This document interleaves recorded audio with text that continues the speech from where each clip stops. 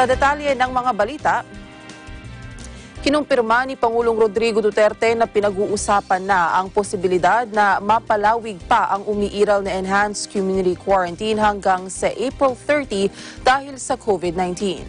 Sa public address ni Pangulong Duterte, sa halip na April 12, maaaring palawigin pa ang ECQ hanggang April 30.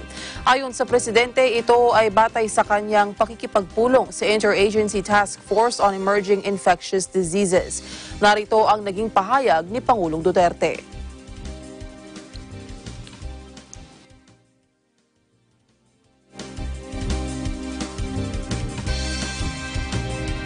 You really want to know, we have discussed it actually even before this. We are inclined to extend the lockdown up to April 30. Tignan natin after that. In the meantime, magdo-double time kami doon sa tinatawag ninyong middle class.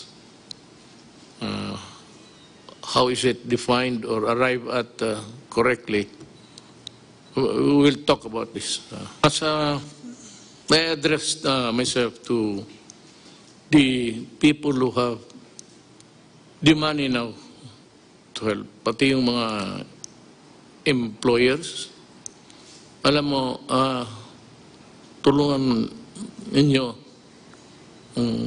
ang gobyerno, ang bayan natin. Kasi pag bumagsak ang gobyerno, bagsak kayong lahat. Pero sabi ko nga, I end this with a prayer. Yun, gusto ko lang masabi rin ang ano nga sa utak ko para maintindihan rin niyo ako. At sana, next time I would talk to you, baka mag-improve na ang situation. Whatever be the correction, kung makorek itong, it's an anomaly sa ating buhay sa mundo. May ganon eh. So, if it can be corrected,